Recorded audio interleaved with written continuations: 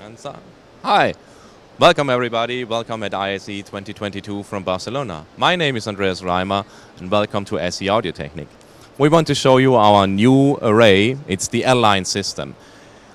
This array you see right here consists of three different types of products. It's a fly-sub, the L65, which is the big three tops you see right here, and a downfill, which is called L35. The fly-sub is a 15-inch fly-sub. You can fly it, but you can also put it on the ground and do ground stacks and stuff like that. Then there's the L65 and L35. Both are passive crossovers at 16 ohms, so you can run up to 4 pieces on an amp channel, which is very cost efficient. The L65 is at 137 dB, very, very loud.